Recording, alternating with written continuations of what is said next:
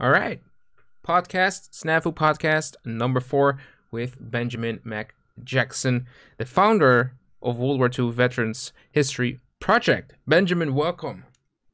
Thank you for having me. Happy to be here. Yeah, great. How have you been doing in the last couple of weeks, months? Have you been going? You haven't been able to go around and interview veterans. Yeah, it's been a difficult past couple of months during this pandemic, not being able to interview veterans and protecting them from this deadly virus. And we've been finding other ways to accomplish the mission of the project instead of doing these one-on-one interviews at this moment. It's very unfortunate that we can't talk to the World War II veterans at the moment, and I'm sad to see so many of them passing during this difficult time. Right. But hopefully things start to open back up soon, and we can get back to doing interviews. Right. There's been some crazy stories. Well, not crazy, but there's been some amazing stories too about veterans surviving Corona, beating Corona, and that's Exactly. it's like Yeah. Yeah. people that are 102 Remarkable. years old, and it's like wow. Insane. Yeah. Yeah. So you are 17 years old. Am I I right? actually just turned 18 No. earlier this Oh, month. okay. Sorry, I forgot. You're 18 years old.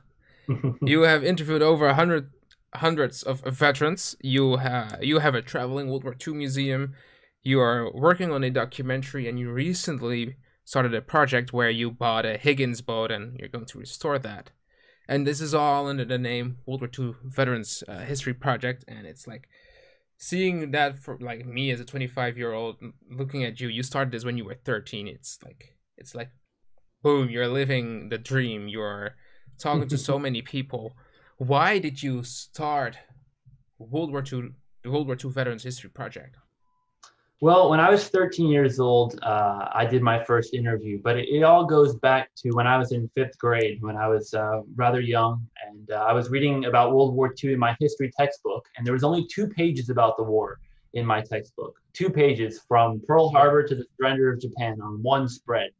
And I knew there had to be more, and my always been interested in history, and so I went to the library and I got books and documentaries, and I learned and learned from there. And that was really my opening experience into World War II. And I'd watch these documentaries and see the veterans talking, and it kind of hit me one day that I could ask the questions that I had and talk to these men and women firsthand. And that's when I began my first interview at 13. The veteran was 92. So quite a large age gap Wow, there, but we had a fantastic interview, and it's prompted me to do now over 100 over the past 5 years. wow. What was the veteran's name? You know. He was Charles Consler, and he was a P-51 fighter pilot during the war. Wow. So this was a pretty incredible introduction to starting interviews. He told me about shooting down a German plane over Sweden during the late days of World War II. And that just prompted me to continue doing more interviews. And he gave me the contacts for his friends who were World War II veterans, and so on and so forth. It just spiraled into something that I would have never imagined looking back at it as a 13-year-old. I would have never thought I'd be where I am today. But I'm grateful for everything that's happened. Right. So was that like you already have like was VHP already found? Like did you found the nonprofit already when you were like when you started to interview uh doing your first interview? No, at first it was really just interest, and I just wanted to talk to a veteran. So I just sat down and did one interview, and then kept doing a couple more, and then I realized this could make a big impact, and that if I continued doing these interviews and did it in a more professional format, it could be used for generations to come to teach the stories of World War II. And that's when I started the nonprofit a couple of years later. I believe it was in 2016 when I officially formed the nonprofit 501c3 World War II Veterans History Project. And that's when everything started to take off, really. Interesting. That is like at my high school when I went elementary school. Like what age are you when you're in fifth grade? Because that's so it's different here I in your. don't remember, but it was pretty young. It was pretty young. Because I remember me in elementary school at I believe we started getting into World War II when around the age when I was 12 I guess. Hmm. And that was like the only test history test there where I got a 10 out of 10 like an Right, 8. right. Um we had like some stuff about the war, but not maybe D-Day Right. was mentioned.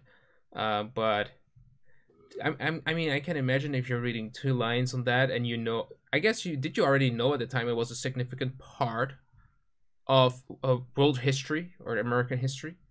Definitely. I mean, I've always been interested in history, like I said, and I'm raised as a very patriotic and appreciative person of our veterans, and I've always been involved with that. And so when I discovered that World War II part, it just really stuck with me. And so, but history has always been a part of my life. But when I Okay, found World War II, it really changed it.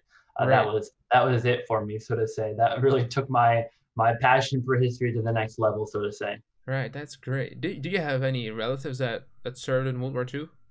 Yeah, both my great grandfathers were in the Navy during World War II. They Really? passed away long before I was even born, so I never had the opportunity to speak with them. So that was Right. not even a motivation for the project. I learned about that after it already had been started, Wow. and it's been interesting to uncover their stories and see what they would have been like through artifacts, through firsthand accounts from family members and things like that. But Right. that it was not a family connection, as some people think that at first, but that was a Right. discovery along the way, really. Yeah. Well, I guess it is not it's not unusual. Like I know that my grandparents World War II. I never really looked at them until I started, until I was far into researching the Exactly battlefields. right. Hmm. So but yeah, did you research their stories? Did you know like what ships they served on or what they did exactly? Yeah, one was on the USS Nutmeg, which was a stateside based minesweeper, and they patrolled harbors up in the North Atlantic area and laid submarine nets and things like that. Wow. And the other one was on a destroyer in the Mediterranean theater of operations, the USS Speed, it was called, and it had some pretty significant campaigns there. But that's been a little bit more difficult to research over the past couple of years. But yeah, Right. it was both in the Navy, and I've been able to research what I can about their stories. Did you get their service records? I actually haven't yet. Oh no. You should Yeah, I know get them. I need to. There's pictures in the And the Navy Navy files. records, Yeah, yeah, yeah, there's that pictures. would be pretty cool to see. Yeah, you should go there Yeah. yourselves, man. If you have the Yeah, when things start to open back up, that's my goal. I was trying to plan a trip for the summer to go up there and to the archives, but obviously Ah, the world had other plans. So right, I see. I see. Wow. So one of your motivations was to like change you could say curriculum in elementary school or school in general. You want to teach the other generations, the younger generations about World War II. exactly. How do you do that with VHP, with Veterans History Well, Project? yeah, initially it was just doing interviews and posting them on my website, and then I discovered the impact that it could have on teaching my generation and future generations. Right. And so I started doing school speaking engagements, and I've spoken to students of all ages, so from elementary school as young as kindergarten and first grade, all the way into high school and beyond, Wow. and even in college students that I've spoken. Really? So I've spoken to students younger than me, older than me, and obviously the curriculum that I have for that is completely different for the different grades. But Right. I've had an incredible experience with these students, thousands of them that I've spoken to all across the country, and they've all been very understanding and they've had a great opportunity to learn history through these presentations. And when I Right. first started it, I didn't really know what to expect, Right. uh, but it's been wonderful.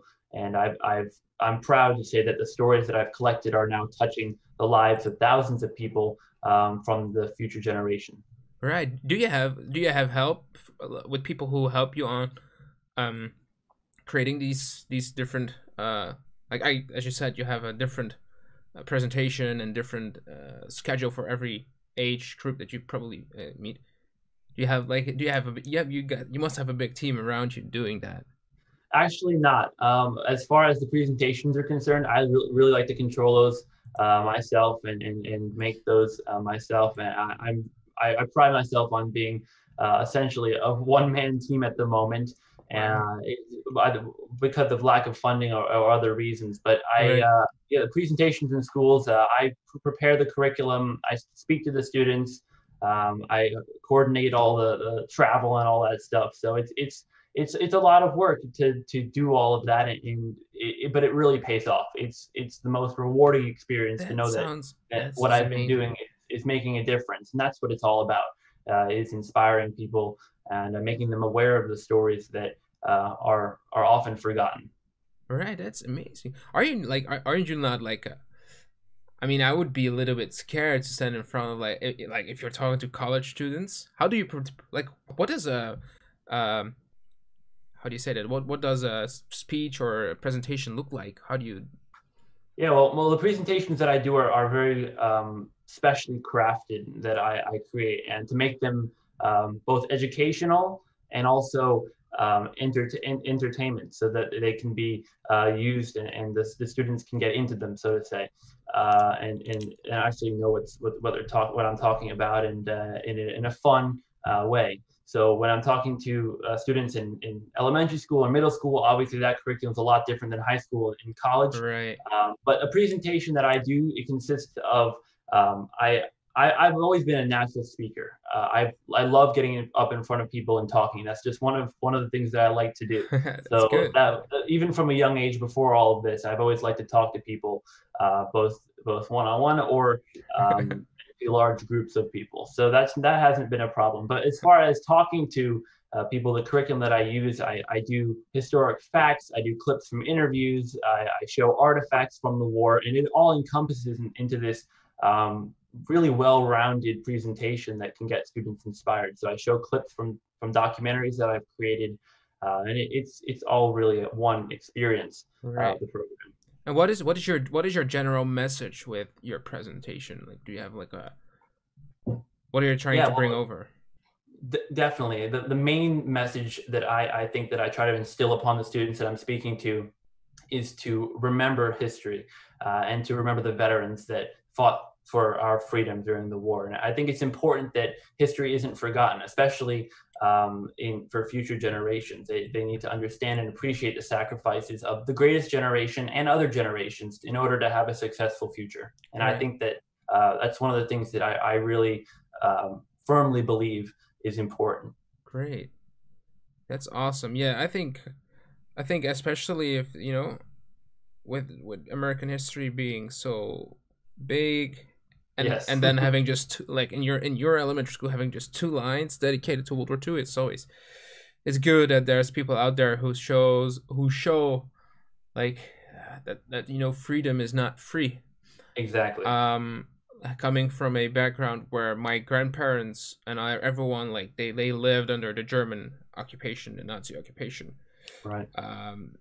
Like if like American has fought wars, and I want to that's what I think is so much different about our countries. Like, you guys fought the wars, you liberated us, but we endured the occupation part. we Occupation. lived we lived through Exactly. that. Like, my grandparents Yeah. were 5 years old. I'm coming from Rotterdam, my hometown. Well, I'm officially my grandparents come from Rotterdam. I live in a town next to Rotterdam, but Right. Right. Rotterdam was bombed in 1940s by the Germans, and the Right. center was completely wiped out. And my grandparents were 5 years old at the time. Some were even a little bit older, but not. Like, I don't think they were above 10. And then they lived through the war, and it's like they told me stuff when I was small things about the hunger. Joe, you're not hungry. You're just craving food, you know, Mhm. stuff like that. So yeah, it's great that I know. I mean, it's just great that you're telling a generation how what it was like 7 years ago, and that there are people fighting for something called freedom.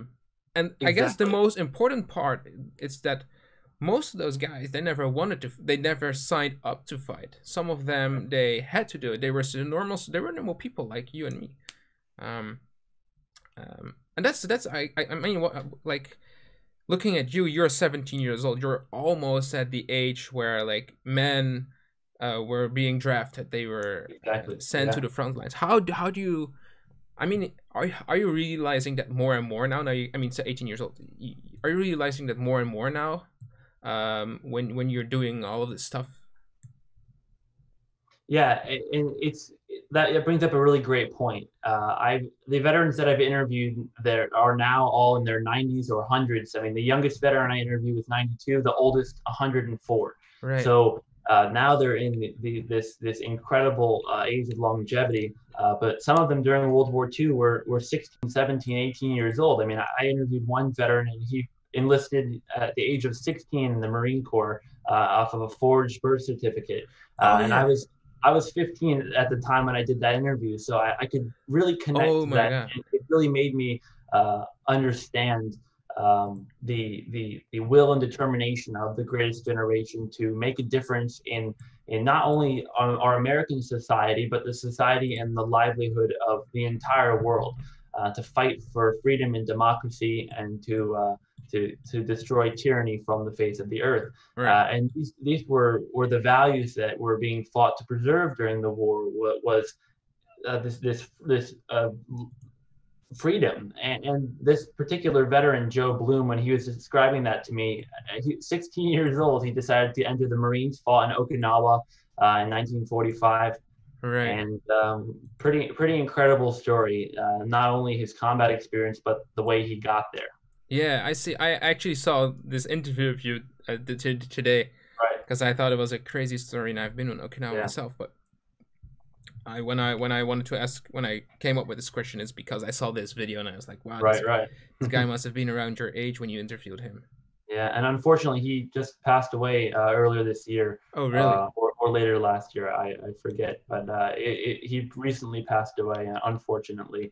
But he lived a long and wonderful life, and I'm just honored to have the opportunity to preserve his story for generations to come.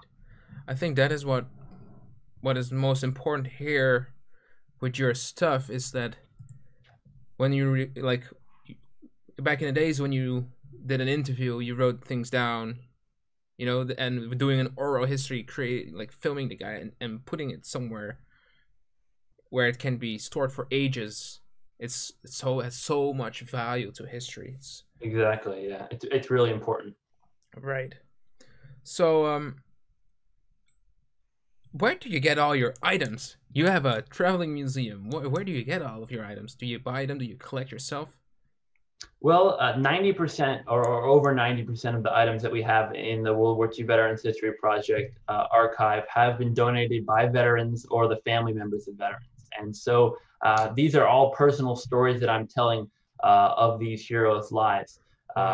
Medals of valor, uniforms, helmets, photographs, flags, you name it, the collection has it.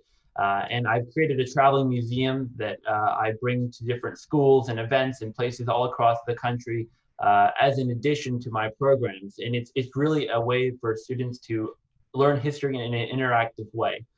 If you think about it, there's a lot of other subjects that have interactive components in math. Even from a young age, you learn math in an interactive way, whether it's with blocks or something like that, just something simple. But in math, science, things like that. But if you think about history, there's very little interactive curriculum for history that's directly based in schools. And so when I bring these artifacts into the schools for students to see, it really changes and elevates the education of the war. And so when I bring artifacts into these schools, the students tell me sometimes, oh, I've never seen a real helmet before. I've never seen a real uniform before. I've never been to a museum. And it's things like that that make it completely worth it, that now they can see artifacts from the war and experience the history firsthand. And I have several programs that are developed strictly for students to handle the artifacts, things that aren't as historically significant, no provenance behind them, but they're original wartime artifacts that can be handled and felt just to get another personal approach to learning history. Wow. That's amazing. I have a picture of here with you standing behind your small displays with photographs. I see a uniform in the back. That's I think it's amazing, especially because as a kid you are like, oh my god, that's a real helmet. Oh my god, that's a exactly weapon. Yeah. It's much more surprised. Some of the reactions from the younger kids are almost exactly the same as the reactions from college students. Some of them have never seen a real uniform before or a real helmet, things like that. And again, that's what it's all about, is to bring the history to everyone. Exactly. And when I first did these presentations, I thought I thought it was going to be a very large gap between the younger and the older students, but in reality, it's exactly the same. They all have an interest in it, really deep down, I think, but it needs to be taught the right way for that interest and that inspiration to come out. I think you're exactly right on that point. And there's just there. This is just the perfect way to do it, I guess. I've had great success with it, and I hope in the future to continue it. Right, and but it's not like also like you are interesting people with these items, but I think the kids and even the college students, they're gonna ask themselves, oh, what did my grandparents do during the war? Exactly, I hear that all the time. Yeah, Oh yeah. Do you hear like stories of people that okay, my Yeah, grandparent was in this unit and he fought there and there? Yeah, sometimes they tell me it's something right there. They say, "Oh, I've heard my grandfather was in World War II, but I'm not so certain. I'm gonna go home today and look it up and talk to my dad about it, whatever, Wow. things like that." Or they know the history already and they share it with me. And sometimes they follow up with me later after they've looked something up, and that's really cool to see as well, knowing that my presentation and the artifacts that I've shown have inspired them to learn about their own family history, which is so important to preserve. Wow, that's yeah, that sounds great, man. That's when you're really making an impact. Definitely. So, I guess all of this you've been doing all these stories, you've been collecting all these stories. That all sort of came together when you went to Normandy last year Yeah. with our team, Footsteps Researchers. It was awesome. You try to make you're making a documentary. What is the goal of that documentary? It's what is it? Yeah, well, the documentary I'm creating is Normandy Revisited, and it's a feature-length documentary film encompassing the story of D-Day through veteran interviews, through historic artifacts, and also battlefield exploration. And like you said, we went to Normandy last summer. It was a life-changing experience for me to experience all of that, and of course, travel with a World War II veteran who was there. That was the most amazing experience that anyone could have ever wished for. And I had the true honor to capture all of that on video, and hours and hours of video just from Normandy, and combined with hours of veteran interviews that I've done here in the States, along with artifacts from the war, all is going to encompass into Normandy Revisited, and it's currently in the final stages of production. And I'm just really excited to be able to share all these stories and in one large film. I think people are gonna love seeing that Chad Cochen story. Oh yes. Plus, you have tons of other stuff like that, and it's I'm showing the trailer right now without the sound on, but it's it's I think it's gonna be a great thing because a lot of people know about Normandy.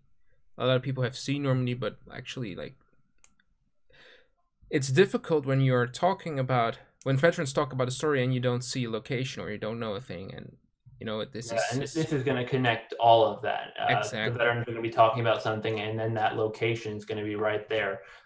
Point to Hawk, Omaha Beach, Utah Beach, all those locations that we visited in Normandy will be included, and it's going to be a pretty incredible collection of stories under one name. Right.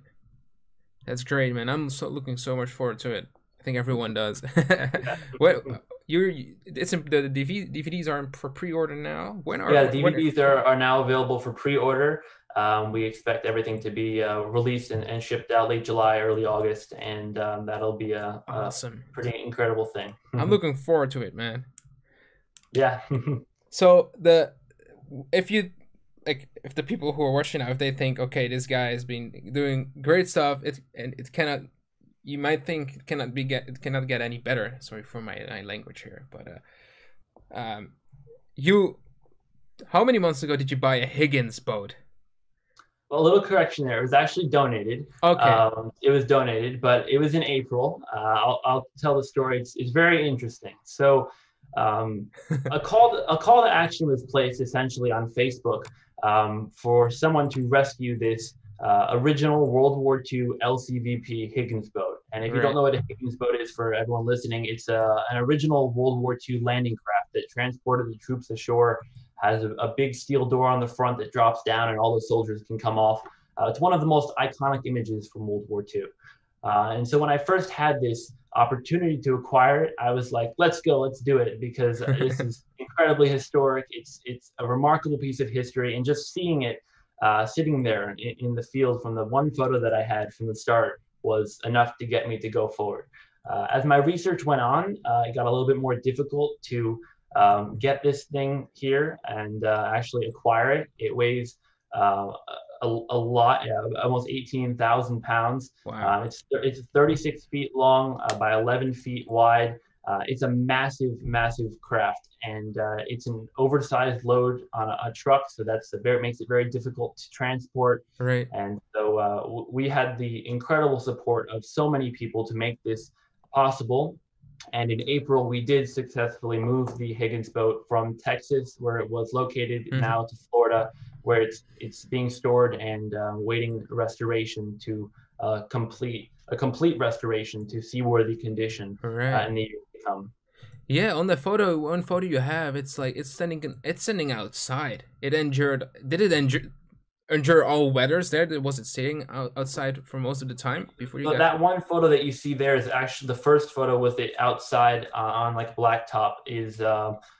That's a current semi-current photo from April. It's covered up now and everything, of course. But when we first found it, it was laying essentially on the ground. There was nothing holding it up. It was sitting on rotten wooden pallets, and so it was essentially dug into the ground in certain places, and that had to be lifted up, placed onto a trailer, which was probably the most difficult step because you couldn't get under it very well. So we had to find places inside the boat to lift it from and watch as it was lifted up and hope that it didn't fall apart. I can imagine that. The condition is not ideal, of course. A lot of the wood is rotten, but there's a lot that's still intact. The door is completely intact. All the prop and the rudder are still there. There's a couple internal parts as well that are still intact. Some of the chains and stuff that lower down the ramp. Wow. It was last being used in the early 1990s, the last time it was actually running in the water. So not that long ago. And it's going to be quite a project to restore it to seaworthy condition again, but I'm excited for it. And I know that we have a lot of people that are anxious to get working on it, and it'll be a pretty fun project for the years to come. Yeah, I remember you sending me a link that you were going to trying to get your hands on this boat, and that you also sent a Google Maps link, and you saw the boat in the backyard. That was funny, and I guess everyone on the team was like, "Oh my gosh, is he really getting a boat?" And we were like, "Yeah." How many? That was my reaction too. I mean, I was when I first saw it, people were talking to me, "Oh, we can just put it on a trailer, we can move it somewhere or whatever." But once we started to see and actually understand the true size of this move, just this one move to pick it up and move it a couple states, it got pretty difficult, and I had to work pretty hard to make that happen, and of course been supported by so many people both here in Florida and over in Texas, and the coronavirus obviously did not help. I was not able to be in Texas for the lift onto the trailer. I had to have other people out there doing it, and of course I was here in Florida when it finally got lifted off on that tense moment where you can see the photo of it being lifted by that crane onto the new location. And we've got a cool video coming out soon about that. We've got some cool drone footage and stuff, and footage on the ground of the whole process. So you can see the drone here on that picture too. Yeah. That's funny. How, like, you might have said this, but I may not have heard. How many Higgins boats are still in the world? Yeah, very few. As far as exact numbers are concerned, I have it right here. Because I believe it's only 19 surviving in the world, and there's only about 9 or so here in the States that are original Higgins boats. There's a lot of post-war, not reproductions, but post-war models. They were made with fiberglass hulls, so they're a little bit lighter. They're easier to maintain, easier to store, transport, all of the above. And of course, the World War II ones had a wood body, most of it's wood, and that's something that I think people don't realize, is that the Higgins boat is made mostly out of wood, and there's only a few metal components, including, of course, the big door on the front. So that was probably the most challenging thing, was getting it here intact with the whole wood rotting away essentially while it was Right. being lifted, transported. But it's stronger than we anticipated. I Right. can say that for certain. Do you know what it endure like what it has been through during World War II? Do you know where it was used for, or is that still secret? Or At the moment, it's not a secret, but at the moment, we don't know. okay, If I did know, of course, I would be happy to share. But at the moment, we haven't not yet been able to find any identifying plaques, markers, or anything on the boat to point it to a particular campaign or particular unit or anything like that. Unfortunately, we have not yet been able to, or may not be able to find, or if it's still there, the right, official Higgins placard with the model number and everything, which would give an exact date of manufacture. right, We've looked in the places it should be, and we haven't been able to find it, but we haven't done a lot of work or messing around with it yet because of the condition. We've got to get it into a inside location before restoration, right, and then the whole thing has to be meticulously taken apart to save as much original pieces as possible, because there's some that can't be saved, of course, and will have to be refabricated. But as far as estimated date of manufacture, we're guessing early 1945, based on some of the features on the rear of the boat and also the door. That's awesome. I've been told by some experts that it's probably early 1945 that it dates to. So it may have participated in some of the late war Pacific campaigns. Right. It was initially found in California before it was moved to Texas. Oh, So that that would makes make sense sense. for being in a Pacific campaign. So further research will tell if possible. Awesome, man. And what are you planning to do with it? Yeah, well, that was again another question that came up when we were working on acquiring this thing. And of course, the main goal right now is to get it into a secure indoor location for restoration, then begin work on that. And our goal is to do complete seaworthy condition so that you can bring it out on water again and use it as a boat. It's definitely not a impossible goal. It'll take a lot of work, but it's definitely possible. And then eventually, after it's restored, my goal is to loan it to museums and institutions Right. around the country that can use it for their displays. We don't have Or about a films, museum film location or sets, anything. Exactly. right? Anyone who's interested in having it and using it, Amazing. that's what it's all about, is to make it available to the public, allow people to experience World War II history in this really remarkable way. Wow, that sounds awesome, man. You've got to come over when it's restored and take a look. Yeah, I do, because I still have some parts to explore in the United States. Definitely, yeah. So thank you so much for opening up, and telling all these stories. I also Not ask a you, problem. because you are already traveling World War II music. To bring some items to you for you with you to the show. Sorry. Uh, Yeah. you, I guess you brought three, if I'm correct. I brought three little groupings today. The first one I'll talk about is Roy Morrison, and Okay. this one's a very special grouping to me. And I brought a portion of it today, a really incredible part.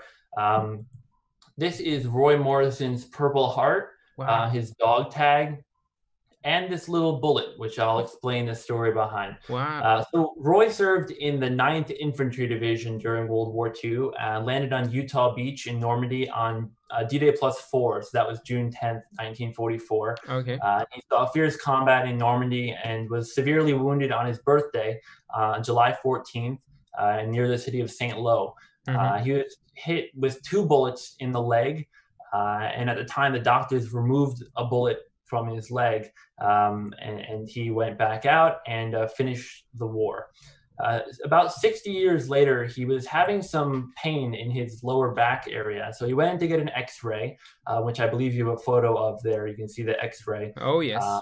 and much to his surprise, the doctors found a bullet in his leg that he was shot with in Normandy during the war. And they removed that bullet from his leg, and he said that if I carried the weight all these years, I can carry it the rest of my life. And so he wore the bullet on a chain Wow. around his neck until the day he died. And this is the bullet here, which you can see. And in the photograph, you can tell it never hit bone. It's not mushroomed out or anything. Right. This was donated by Roy's son at his funeral, What a along beautiful with the thing. Purple Heart and dog tag. What a An beautiful interesting thing. connection. Roy's interview was one of the first ones that I ever did. I believe it was number 3 or 4. And at the time, I was 13 years old, so I had stayed in contact with him and his family for all these years. Mm-hmm. And during the initial interview, he asked his son to go and get his uniform from the closet.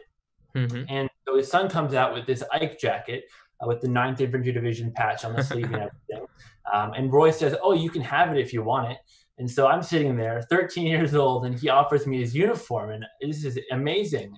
And I said, "Of course, yeah, I love this." And that was really the beginning of the artifacts for me, and that's what started the whole traveling museum.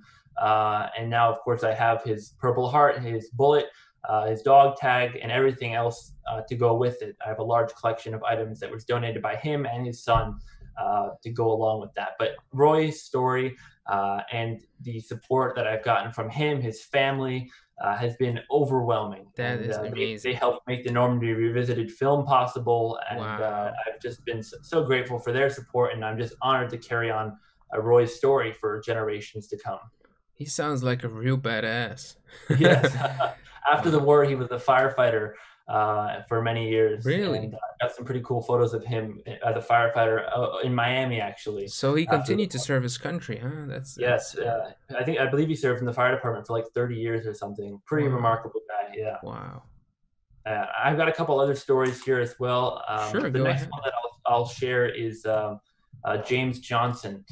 This is one of my favorite groupings that I have in the museum collection. It was donated by Mr. Johnson's children. And Mr. Johnson was a Buffalo soldier during the war. Wow. Served in the 92nd Infantry Division. And this is just a portion of his items. I've got his uniform, a photo album, and all sorts of stuff. I sent you some photographs as well. And he served in the 599th Field Artillery Battalion, 92nd Infantry Division. And he was serving in Italy when he was wounded in action, and was, of course, awarded the Purple Heart for wounds received in action then. Right. And after the war ended in Italy, he served in occupation duty and actually married an Italian woman. In 1946, they married. And I was really amazed by this story, and I had the opportunity to acquire these artifacts from his family. It was donated by his son and daughter, and a really remarkable story. I sent you a picture of their wedding photograph, a photo of them together. There's one photo, and there's a little baby in her arms, and that's Maria, who was their first child, and she was born in Italy at the 61st Station Hospital. And she's the one who donated these artifacts to me. Oh, wow. So that was remarkable to meet her and hear her story, and not just about what she remembered from her parents, but what they went through after the war as an interracial couple in the United States. And he was still serving in the military into the 1950s, and was stationed with the 101st Airborne. And that's why you have the jacket there. Yeah, he has a 101st Airborne patch on his jacket there in the photo. You see, he was an administrative assistant with the 101, and eventually became commanding officer of the 272nd Army Band at one point in the 50s. But he was discharged in 1952 as a chief warrant officer. But a really remarkable story. The photographs from the album are one of a kind. I've never seen anything quite like it. And it's one of my favorite collections to date. And I share that story whenever I can, because it's just so profound and impactful. I'm just really privileged to carry on his legacy. And unfortunately, he passed away before I could even talk to him. But I was able to learn his story as much as I could through his children. Right. I love the 92nd Infantry Division. I think they are a wonderful unit. And there's so much interesting history there in these segregated army units. Yeah, and so underrepresented as well. I think that people don't understand the sacrifices made by not just African American, but Hispanic soldiers, Asian American soldiers. There are so many people that made up the fight for greater victory during World War II that are forgotten and lost to time. And I think that's one of the main things I try to do with the project, is share stories from all aspects and perspectives of the war. Wow. Thank you, man. That's amazing. Thank you for sharing this wonderful story. Yeah, definitely. There's one last item that you have? Yes, there's one more story, and this one's pretty cool as well. This belonged to a World War II veteran that I interviewed, and his name was Richard Sable. And Mr. Sable was a POW in Nazi Germany for just about a year, 11 months. He was a POW. And he was a sergeant in the Army Air Corps and the 452nd Bomb Group, 8th Air Force, ball turret gunner aboard a B-17. Okay. So on his 8th mission, which was on May 12th, 1944, his plane, which was nicknamed Princess Pat, was hit by German fighters in flak on a bombing raid over Czechoslovakia.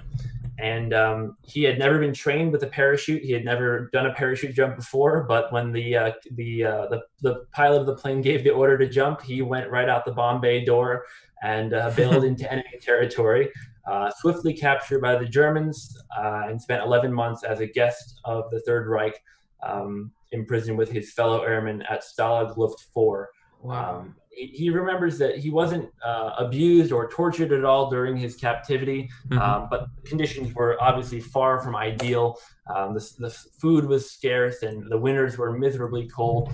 And after more than almost a year in captivity, he was liberated by the British in April of 1945. And so when I interviewed Mr. Sable, obviously his story was remarkable. And as I do always at the end of the interview, I asked them if they have any artifacts from their time in service. Right. And so he's sitting on his chair, and his neighbor was over as well during the interview. And she said, "Oh, I believe you have a couple things in your room over there." So she and I go into his room, and we pull out these items, his medals. They were sitting in a drawer in his room, essentially. And we bring them over, and that's when he told me that he has no surviving family. None. He's the last of his family. And so at that moment, he says, well, if you're interested, you can have these artifacts and carry them on for generations to come. So he donated these artifacts to me. And I'll share one thing in particular. I'll open it up real quick. Sure. Medals. There's his gunner wings. You've got there's one photo I sent of a little pin. It's the Caterpillar Club pin, which is a very exclusive group, essentially informal group of airmen who bailed out over enemy territory during the war. I see. It's a little golden caterpillar. There it is. Called Caterpillar Club. Very interesting to look up. I did not know that. That's interesting. It's a pretty cool story. But in addition to the medals and the patches and everything, photos are about a dozen or so letters that he wrote home from the prisoner of war camp in Germany. So they're postmarked from Kriegsgefangenen Post, which is a prisoner of war mail in German. It has his name on there. Not sure if you can see it right there, Sergeant Richard Sable. It's passed by the U.S. censor, passed by the German censor, which is pretty interesting. And of course, on the back is his. I have always wondered about this. Wow, yeah, I've always wondered how that happened.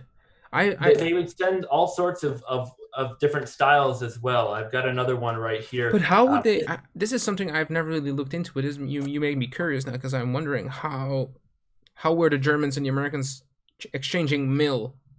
It was through the Red Cross. The American Red Cross would facilitate the mail. Of course, they did the Red Cross packages and things like that as well. But here's another one. This is in a different format. That last one I showed you was a postcard. This one is similar on the front. You can see it says Mit Luftpost per Avion, which is air mail. Okay. And this one actually opens up into a larger letter, and you can see it's a larger thing, similar to the B-mail style, I guess. This was his first letter that he sent when he was captured, because it says on the back, Sergeant Richard Sable, and it says below, it says Gefangenen number, which is prisoner number. They would have that number on a special tag that they would wear with their American dog tags, and it says not yet allotted, which means that he was not yet processed into their prisoner of war system when he wrote this letter. Wow. So this is the first letter that he wrote when he was captured. And I believe it's dated here somewhere. I can't make it out, but this was the first one that he wrote when he was captured. Pretty cool story. And he wrote it to his wife? I believe he wrote it to a friend in Chicago, Illinois. I'm not sure exactly. It says Mr. and Mrs. Walter Brownice. Okay. Not his parents, he said, but it was a friend, I believe, in Chicago. Wow. That's amazing. It's so interesting. while you were telling this, I tried to look up. Did you see the missing aircraft reports of his aircraft? I've looked them up before. I don't have them handy at the moment, Okay. but yeah.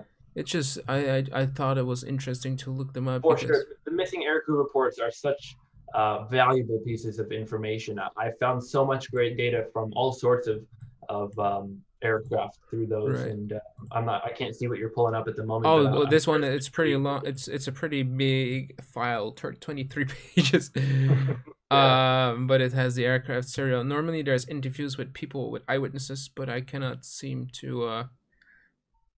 I don't have. I like. I just didn't know, so I have time. I need time to to properly look into this. But Yeah. It's always, research is always the best part, and right. so I got these a couple of years ago, and I've always been it's always been cool to research them when I can, and I've got several other POW groupings from the families and also from veterans themselves that are always interesting to have. If you bear with me for one moment, I'll get one thing. Okay. All right. Okay. Why not? Go for it. We're already at 45 minutes, but I don't care.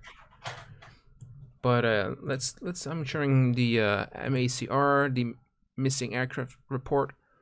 Richard V. Sable. I have Richard V. Sable on the screen now. It's like it's. So what we have here, I mentioned on the prisoner of war letters, there is a number. Of course, their prisoner of war number. I can't seem to locate it on Mr. Sable's right at the moment. But anyway, that number on that letter also corresponds to this, which is the prisoner of war dog tag, which is issued to American prisoners of war, or Allied prisoners of war, I should say, that were shot down in Germany, or captured in Germany, I should say. And so this is one that belonged to a veteran that I interviewed, Edward Quigley, and he was also an 8th Air Force co-pilot, I believe, or navigator. And so it's a different veteran, but this is the tag, and his is numbered 4450, which is his like a Flanagan number, prisoner of war number. Right. It says Stalag Luft 1, which is the camp he was held at. So that's an interesting connection to that story. Exactly. I knew about those tags. I've never really seen one up until now. The one you just showed me. That's pretty. They're pretty cool, and they would wear those with their regular dog tags. And after Mr. Quigley passed away, his family donated this along with more of those letters from his time in service. That's amazing, man. I'm really great that you have such a huge collection, but that you're also doing wonderful stuff and teaching the younger generations with it. It's important to use the collection. I think that's the most important thing, is to make it available for people to see, and not just have the artifacts and store them. I think that the main mission of the project is to get the stories out there, whether it's through veteran interviews, historic artifacts, anything that is a story deserves to be told, and I'm doing the best I can to tell it in as many ways possible.